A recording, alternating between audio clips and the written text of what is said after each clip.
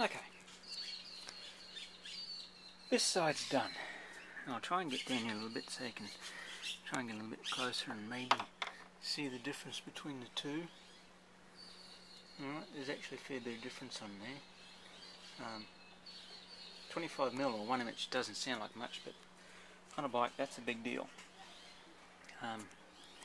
You could probably, by the time you get the caps popped off, pull the 4 bolts out, drop the new ones in, get this thing all back together, seriously you can have the thing done in less than probably 15 minutes.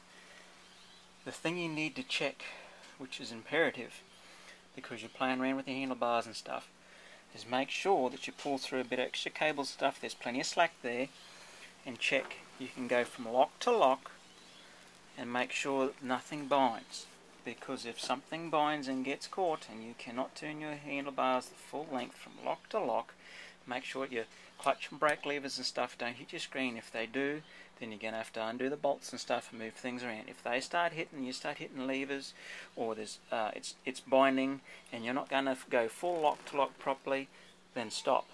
Check everything out, make sure the cables and stuff are all okay, and get everything right, because you're playing around with your life here. So this has got to be perfect.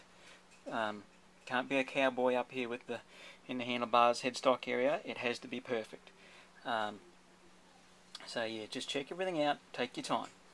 Alright, so yeah, I'm going to go ahead now and get the other side done, and this job is finished. But yeah, I'm looking forward to taking the bike out for a ride with this thing.